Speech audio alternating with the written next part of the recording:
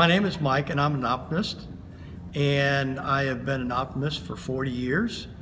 I was asked by a colleague of mine who is a fellow teacher at our local high school to just simply come to an optimist breakfast meeting and to see what we're all about, or what they were all about. And I asked when it was, and he said 6:30 in the morning on a Thursday. And I thought, what am I doing on a Thursday morning at 6:30 other than sleeping or getting ready for work? So I went to a meeting and I was thoroughly impressed with the fellowship and what they do in the community.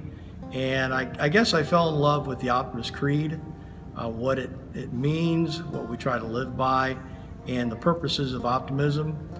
Some of my greatest experiences have been being the sponsor of the Junior Optimist Club at our local high school. I've done that for the last 18 years, and I have seen great things for what we do in our community and our school, and see the positive impact that is being made because they are learning the Optimist Creed and trying to live by it and to try to share their time and their talents to others in the community. And hopefully we're establishing a great foundation for them as they go on to their college and adult years, and maybe one day they themselves will become an optimist. So those have been gratifying things for me to see and be part of.